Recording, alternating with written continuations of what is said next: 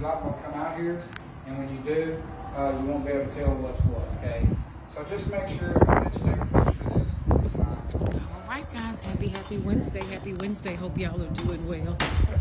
Hope y'all are doing well, guys. This is Paula, DFW's favorite realtor, and today is orientation day.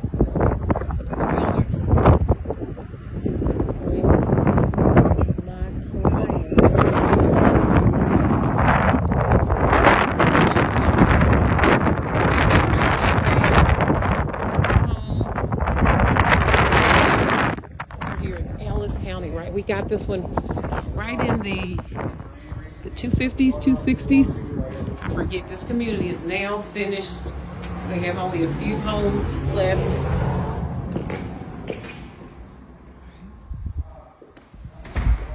Here's her entry.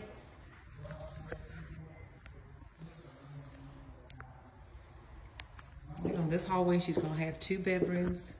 Great size bedrooms, one in the front. Great window. Great walk-in closet. All right, we're doing the orientation. So the builder's explaining how the home operates.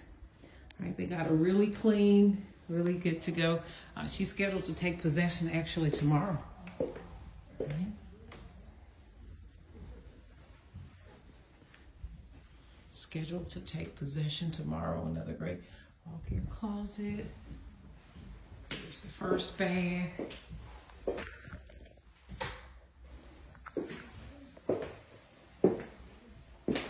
We got this 250s, 270s. Can't remember. 250s, 260s, I think.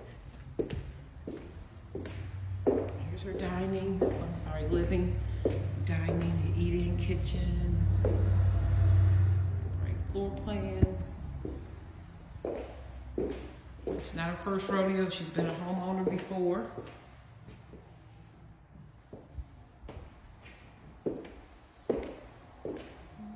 Awesome quartz countertops. Whenever you get new construction, you're going to have the microwave, oven, dishwasher. A great patio. Got those blinds on.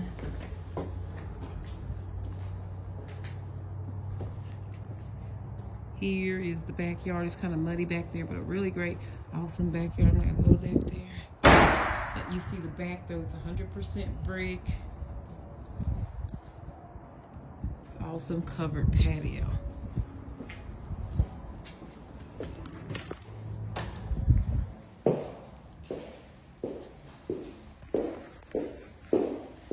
Owner's retreat is here.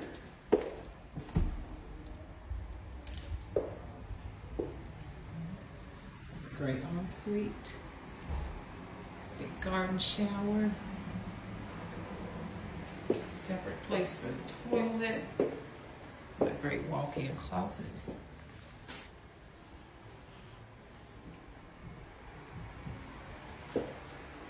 There's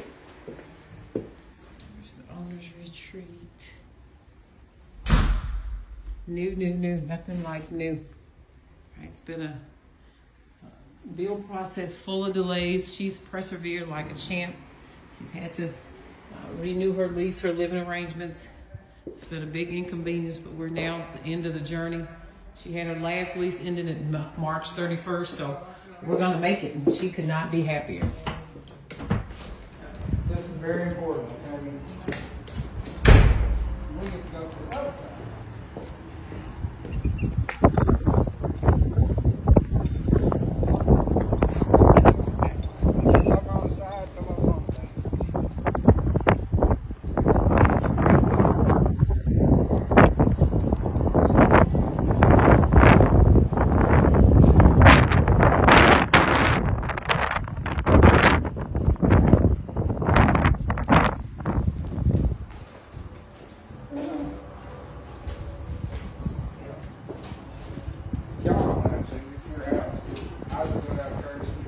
Respect. All right.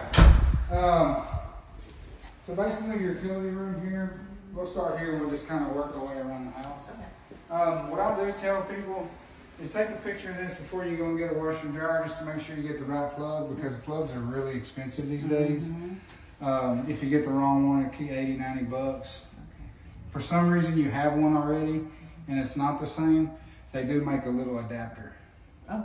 So you don't have to buy that big plug, you can actually get an adapter. It's like 20 bucks. Okay. They're not going to tell you that, they'd rather sell you that $100 cord, but ask them for an adapter if it's not the same one. Okay.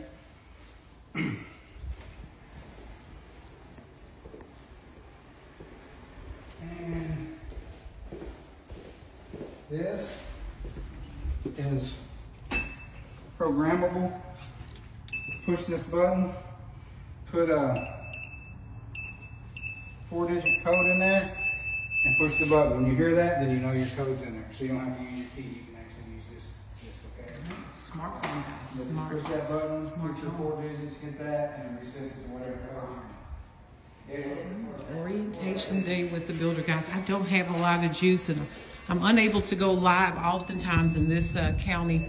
New construction communities often are limited with power, so I'm gonna kind of preserve this. You can actually turn your porch light on and off when you're not here. So it makes so many things at home. Basically, it's kind of a safety device.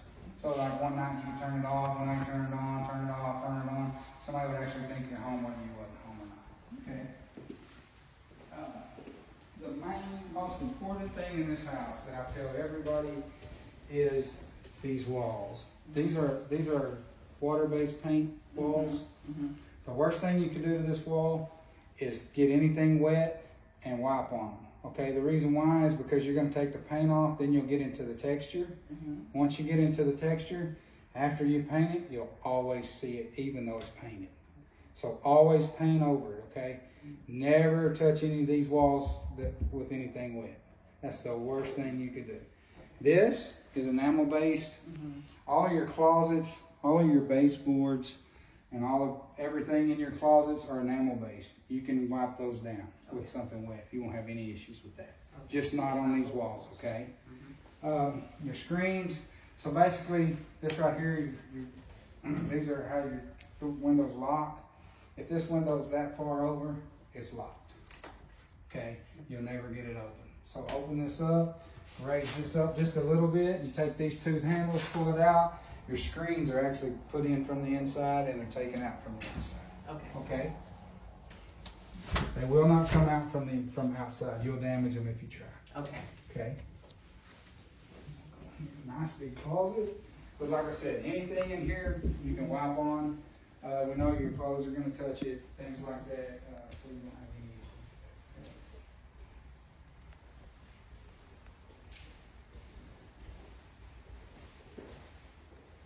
Same thing in here. All of your rooms will have a smoke detector, and your smoke detector is a gas detector also. It's just the same thing. For some reason, it detects gas or it detects smoke. It's going to go off. After it goes off for so many seconds, it's going to chain react and it's going to go off throughout the entire house. Okay, so you'll know. And trust me, you will know when they go off. Don't have any issues with that, okay? And here, this right here is a push and pull. If you pull this out, it shuts the water off, okay? So for some reason you flush this toilet and the water starts coming up and you think it's about to overflow, all you have to do is pull that out. For some reason somebody hit this, broke it off, it cracked or anything, and you want to stop the water, just pull that out, okay? All right. GFCI plugs, anything within 6 feet of water, anything of that nature like that, is a GFCI plug, is what's your ground fault indicator. So basically what that means is if it's not working, it's very easy to trip. Say your kids were in here playing around like we did back in the day and we stuck something in there. It would shock the heck out of us back then. Nowadays it'll trip this so it won't hurt the kid, okay? So if you were in here to where you had water in here and you dropped the blow dryer in here, it's going to trip it before it actually hurts somebody. Okay? And just know if that's not working, then I'll show you out in the garage how to get that fixed, okay?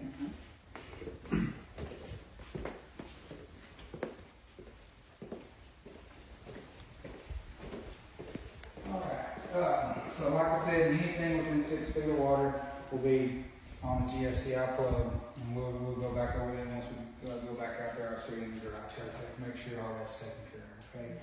This right here is for your water for your refrigerator. That little red thing on there.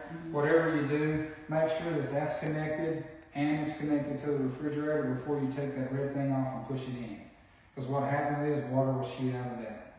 And it'll be all over the floor.